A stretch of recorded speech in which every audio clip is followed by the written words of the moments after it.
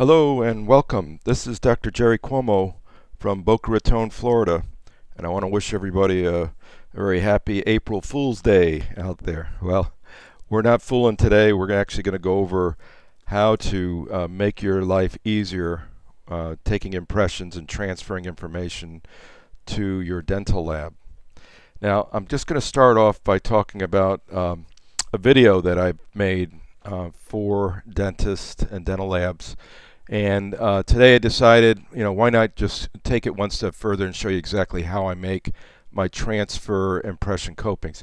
This one happens to be Straumann's Bone Level RC.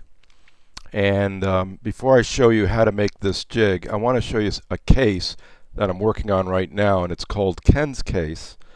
Now, Ken is a patient in practice.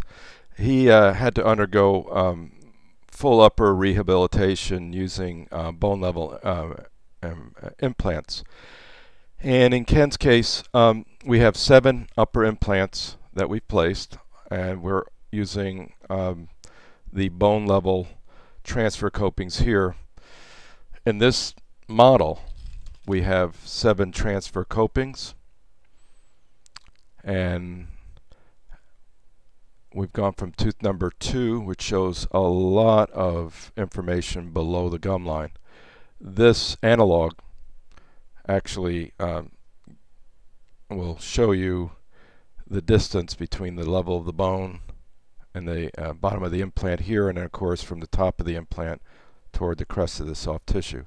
All this information is transferred directly to the laboratory model. Here between the 2 bicuspids, I couldn't use this round cylinder shape. I had to actually trim a little bit in between in the interprox for these 2 to see properly. Now, what I want to tell you is when you do trim these, do go in between with the disc in your hand first so that you can get in here and polish out any undercuts that may exist.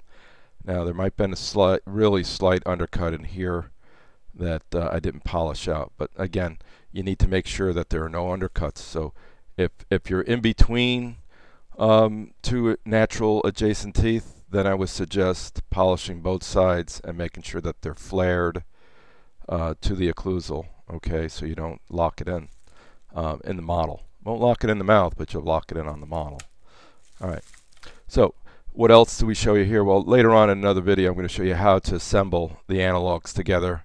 We not only do it here in the base of the model, but we also do it in the mouth. So I'll also show you how we do the assembly work so that we have a perfect scan and a perfect seating of the frameworks and the final case.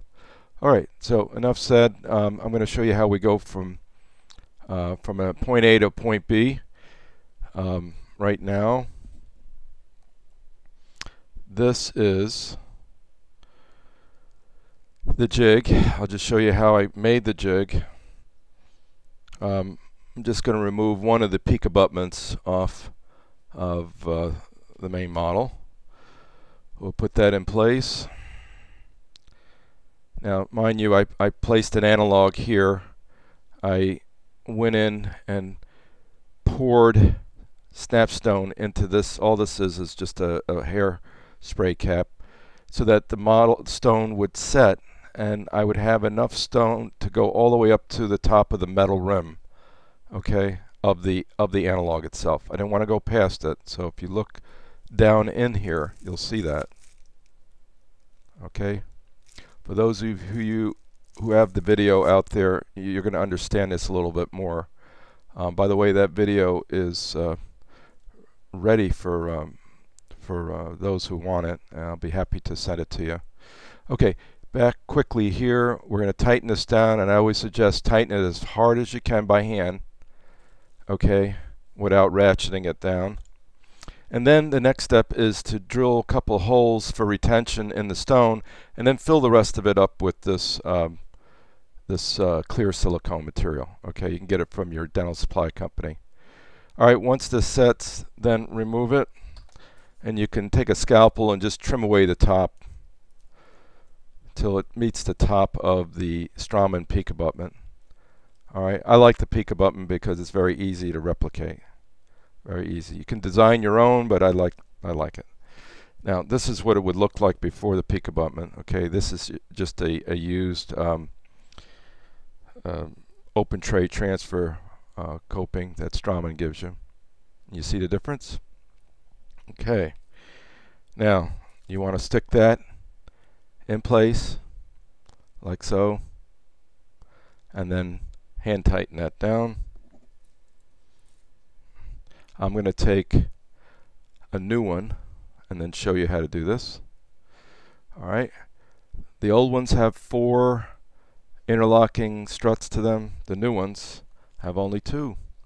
Why? Because they want to use this for bicuspids and anteriors as well. So the company took out that.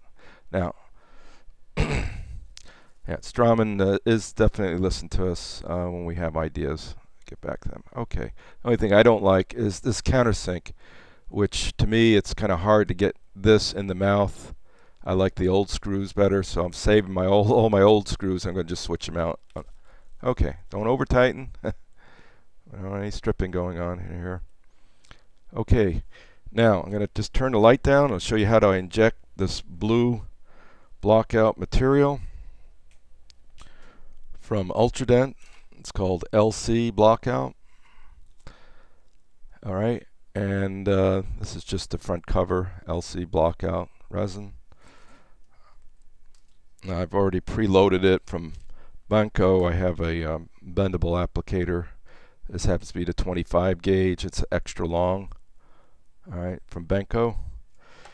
And then we're going to go down using the microscope now. I'm going to go all the way down and show you how I inject and how far to inject. Okay, so with the few minutes remaining here on the video, here we go. Now there's going to be some bubbles. You'll see evidently some bubbles come up and here. So what I do is I just get in there and I just get down as far as I can, and I keep it moving. Always keep it moving. Let me blow this up again. There we go.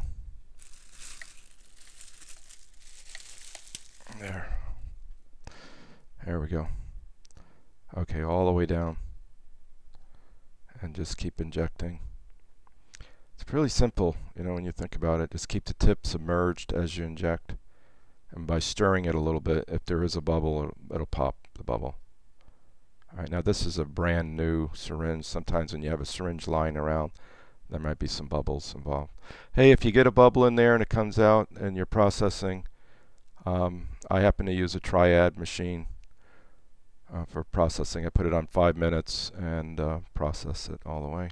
Just going to continue to inject here. Okay. I go around to the first, I call them terraces. Alright, so to the first terrace till I get it there. Trying to keep my hand steady here for you. Looks like I needed some extra right down in here. I hope you can see this on the video. It's a little dark in here without a light on, but since it's light curable, I can't really. Now I'll bring it up through the first strut only. Okay, that's all you need to do. There's one, and here's the other. Okay, and that's it. And then you go light cure this. And now when you light cure it, it comes back, and it's going to look like these. So let me just switch power here. Alright, so here they are. And you have to trim them, so you like to get them very smooth. So you're going to go from pulling them out looking like this. I'll turn the light on again. Okay, so you have to trim all those aberrations away, but just do it gently. I use some real fine polishing discs. Okay, and then you get it kind of baby smooth like this. And you'll see on the surface there are little areas that you need to polish, but this is a used one. Just wanted to show you. It's been through the battle. It's been through the wars out there. Listen, if you need me to send you that video, just feel free. I'll be happy to get it out in the mail to you. It's really nothing for me to make. I'll be happy to help you in any way, shape, or form. This is Dr. Gerry Cuomo. I hope I've giving you an opportunity to make your implant cases better. You know, I've really I think that this process is the way to go. And here, look at the final result. Look how nice and clean that is with your bone level. Platform switching implants. Have a nice day, April 1st, 2011. Take care.